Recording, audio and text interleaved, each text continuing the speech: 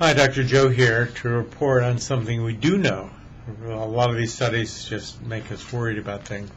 But we've compared now the vitamin D levels of 2,000 units a day versus 5,000 units a day. And it's very clear that 5,000 units a day is what's needed, and 2,000 is not enough.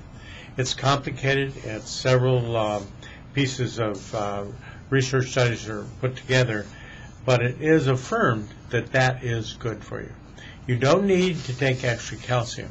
You just got to get 5,000 units of vitamin D. And the particular thing is it does not help to take 2,000 units to have your muscles be in a good place. You lose muscle mass at lower amounts of vitamin D. That's the real significance of this, because everyone thinks about D in lots of other ways, but that is conclusively shown. April 4th issue of the Vitamin D Council. You ought to sign up for it. It's really good.